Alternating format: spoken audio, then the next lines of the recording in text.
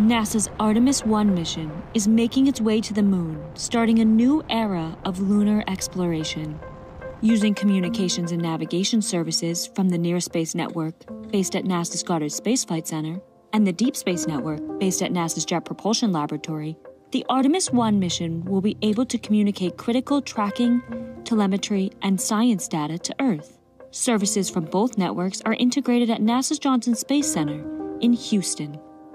The INCO console is tasked with managing the communication systems on Orion, making sure that we can send commands to the spacecraft to tell it what to do, receive telemetry and data back from it, receive video and pictures from it. The Orion spacecraft is launching from NASA's Kennedy Space Center in Florida aboard the Space Launch System rocket known as SLS. Close to Earth, it will receive communications and tracking support from the Near Space Network, a global system of ground antennas and satellites that provide either direct-to-Earth communications or relay communications. The NSN, or the Near Space Network, is an integrated network that provides RF, radio frequency, and terrestrial communications to both NASA and non-NASA spaceflight missions.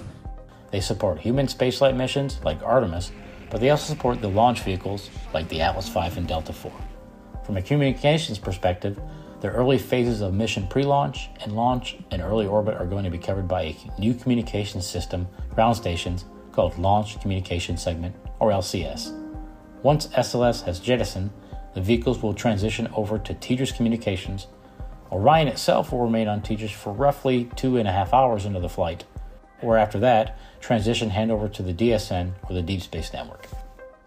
The Deep Space Network consists of 3 global antennas that can communicate with spacecraft far into the galaxy.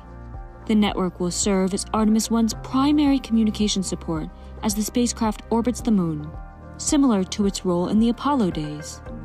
The Deep Space Network antennas were used during the Apollo program to track the missions, the Apollo missions, as they left near space, which is about the geosynchronous orbit, around 25,000 kilometers above us, and moved on to the moon and then in orbit around the moon.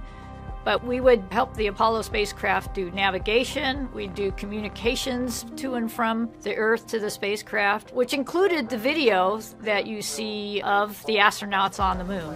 The Deep Space Network, it exists today. It can support missions at the moon. It will continue to support Artemis 2, Artemis 3, with the first astronauts returning to the moon. The Near Space Network and the Deep Space Network have a storied legacy in supporting moon-bound missions.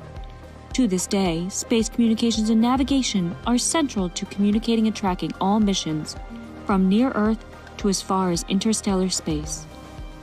Now, as Artemis 1 journeys to the moon, NASA sets its sights on the future of exploration, bringing the next humans to the lunar surface and eventually to Mars.